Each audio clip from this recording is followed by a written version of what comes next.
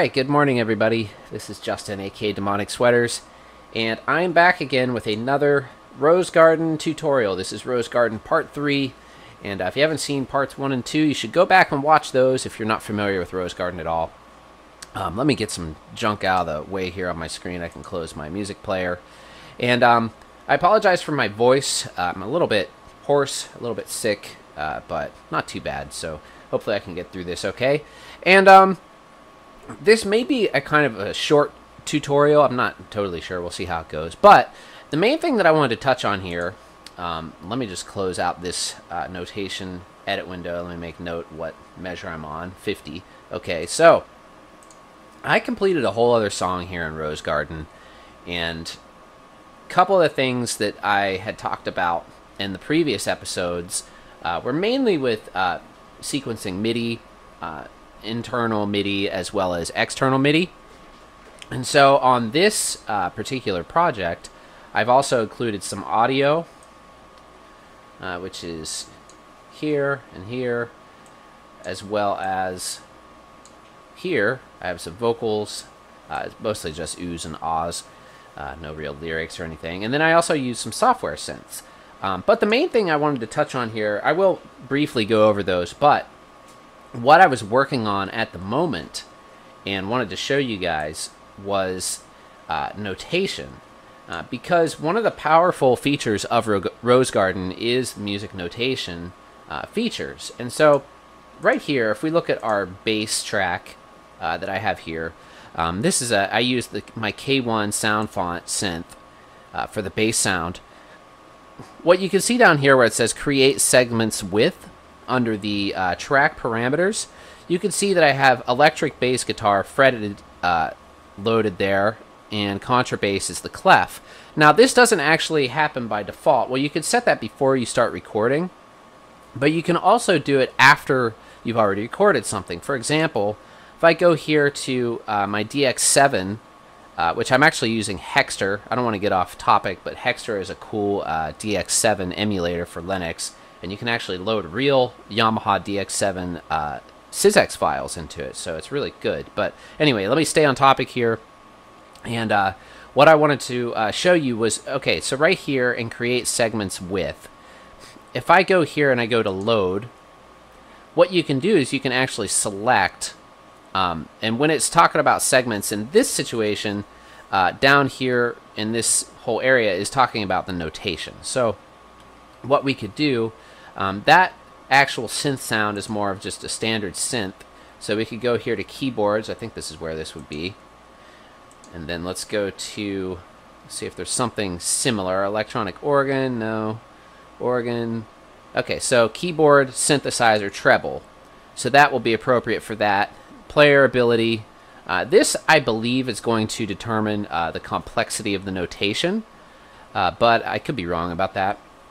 But I'm pretty sure that's what it means. So now what you could do is you can actually convert existing segments and just click OK, and now that'll take everything in that DX7 channel and convert the notation appropriately. So if we open this up in our notation editor and go back to the beginning, we'll see the correct clef right there, which of course it was already a treble clef to begin with, but if it weren't, well, actually I should show you the bass because that'll show you or give you a better example. So if we open this in our notation editor and we go back to the beginning here, you can see that it is now a bass clef because I performed that operation there and selected electric bass, and then it converted all the notation to bass clef, which is great. So if you want to share these scores with people and help them learn what you wrote, you can actually make some pretty readable notation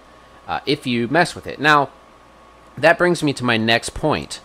By default, or not by default, but what happens like if you're playing MIDI and you're recording, the notation that ends up coming out in Rosegarden is going to look pretty messy and weird. And what I mean by that, let's go up here to where I left off, which was measure 50, somewhere around here. If we open this up in our notation editor, you could see, actually no, that one's, okay, so we're not to 50 yet. Let's go to the next one. Alright, so you can see that this measure, or these measures, look pretty weird. You have these 16th note, dotted 16th note rests, and like a 32nd note rest there. So if you tried to hand this to a bass player, they'd be like, what are you doing? So one of the cool things about Rosegarden, and I actually didn't know this until very recently, if we select all the notes there and we go to quantize, now if we were quantizing MIDI data, it would actually change how it sounds. But if we quantize in the notation view and we use the heuristic notation quantizer, what this will do, it's talking about quantizing the notation rather than the actual MIDI data. So what this will do is basically transform this into a more readable score. And the way to do that is just by using this quantizer. So right here we have complexity. This you can play with this if it's not coming around, or if it's not looking the way you want it to be. You can change from high to very high. Normal is the default. Most of the time that's going to work, but I was just playing around with it, and high seemed to give me good results. Bass grid unit, 32nd note. I've been able to leave that alone. Tuplet level. This is going to determine what level of tuplets, and I don't exactly know what that means, but I think if you're a more advanced notation writer, you probably will. And then here, rebeam is going to basically rebeam the notes like the way it's drawn, and then all of these you can just check, and if we just click OK, now you can see it's made that much more readable. So now we just have, quarter notes with eighth notes rests rather than those dot. It's just much more readable than it was before. So this would actually work if you handed this to a bass player. They'd probably be able to read that, whereas opposed to the other thing, they might be able to figure it out, but it'd be super weird. So the one thing about this, let's open up another one here. And let's see how it handles this. I haven't done this section yet. Now, this is actually pretty readable already because it's a lot of whole notes in there. But I still want to do it and see what it does. Let's go to quantize. Okay. So, actually... Oh, yeah, that does make more sense, because if you listen to this part, that actually looks more correct. So let me play it back and you can hear what I mean. If I can get on my timeline there. Am I already in the right spot? Yeah.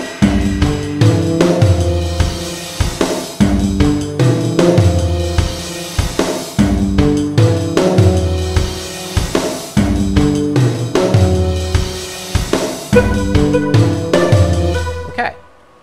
So yeah, it looks pretty good.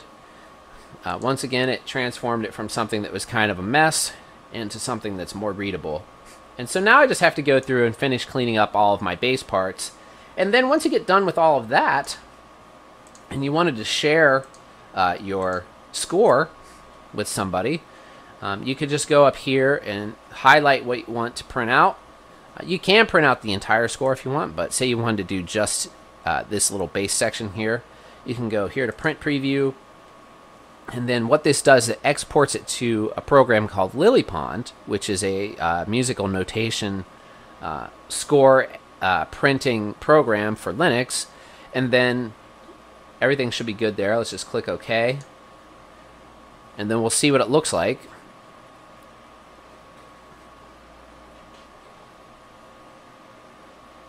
Uh-oh, did I print the whole score?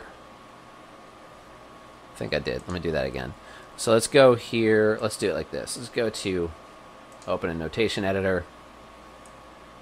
Oh, no, there it goes. Okay, so yeah, it did print the whole score. I didn't want to do that because not all of that is completed.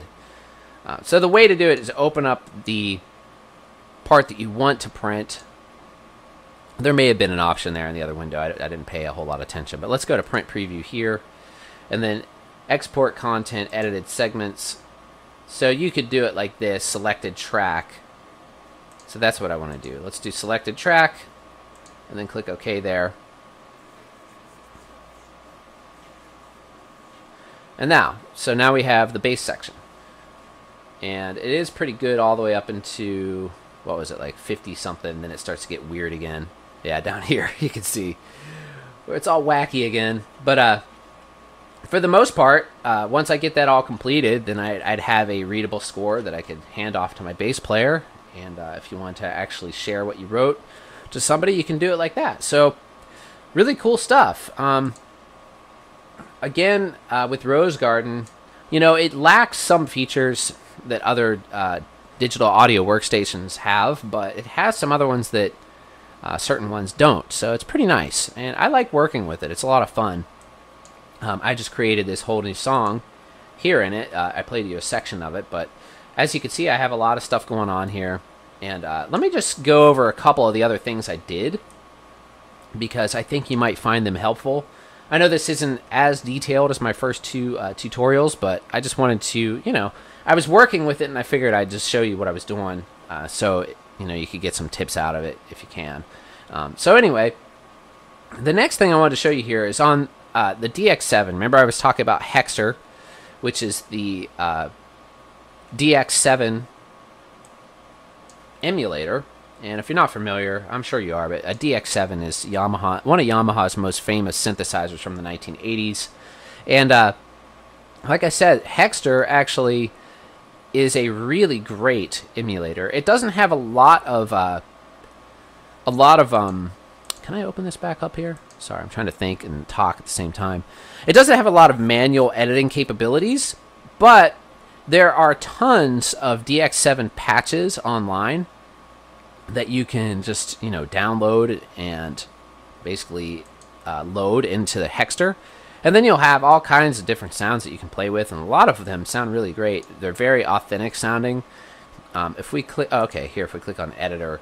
So this is basically what you get with Hexter.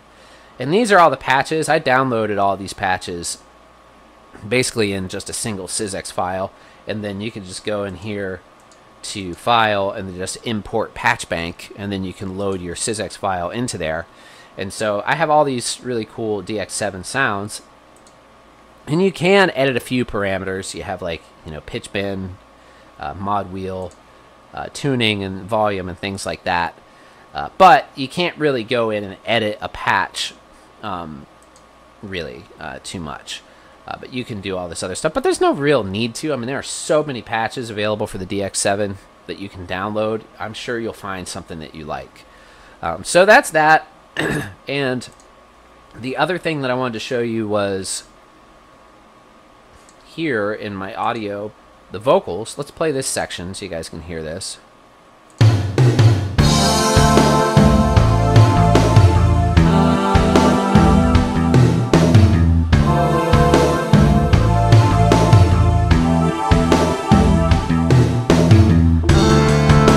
Okay, so that's actually me, but I kind of sound like a robot, as you can tell. And the way I did that is by using Auto Talent. Now, Auto Talent is a auto-tune plugin for Linux.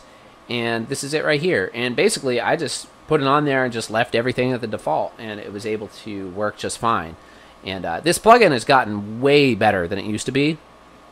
It's really cool. So if you want like an auto-tune type sound, just install Auto Talent, and it is a LADSPA, and it'll work here in Rosegarden. I have a few other plugins, and that's one thing I didn't really talk about much on the other tutorials, were the plugins. So I have here on the vocals, my first plugin is my SC4 compressor, and you know, you have all of your settings there. And then I have Auto Talent, and then I have Reverb, the tap reverberator, which is one of my favorite Linux reverbs because it has so many different types of reverbs in it. Some of them kind of sound like delays, and it has a lot of different stuff. Excuse me. So my voice is kind of, it's not doing so well, so I may have to cut this off. But I think that was probably good, just to give you guys some more ideas of what you can do in Rosegarden. I'm going to keep going through this whole thing, and I want to clean up. The one thing I didn't talk about was the drum score, and I'm not sure how possible it is to get readable drum scores out of Rosegarden yet, because that is something that's challenging on a lot of even, you know, good musical notation programs that, you know, seem to have a problem with drum score because they're just different than everything else. And also the way I've recorded these drums, you can see I have a lot of different MIDI layers on top of each other. So I'm not sure how Rosegarden will handle this. Actually, I don't know at all. If I highlight 2, go to notation editor, yeah, see, that just looks horrible. If I were a drummer, well, let's see what the... See, the thing is, too, is I actually did go, before I even do that, I already went here and changed this to drum set, create segments with, but it doesn't look like that Rosegarden supports a percussion clef. At least I don't think so. Maybe if I use the quantizer, it'll change it. But the other one changed it to a bass clef when I did that create segments with load thing that I showed you earlier. But I'm not sure about drums. But I wish it did.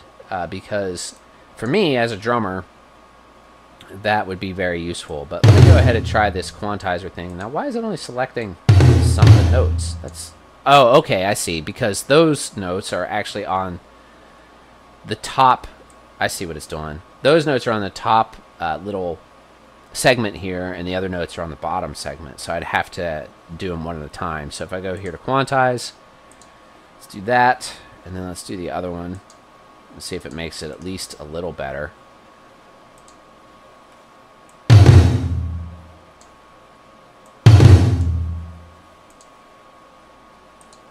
Nah, it's still pretty bad. So yeah, I'm going to have to play around with the drum notation quite a bit more. But fortunately, if I'm composing stuff to give to other people, I already know the drum parts because I'm writing it, and I'll be playing the drums, so I don't really have to worry about that too much. But, you know, it'd be nice if you could get some readable drums out of Rosegarden. That would be great. But maybe you can, and maybe I just don't know how to do it yet. But if I do, I'll come back and make a tutorial on that too. But I think that's all for now, and hopefully you guys learned something. And if you have any questions or comments, you can leave them down below. And feel free to subscribe and click like, and I'll see everybody really soon. Bye.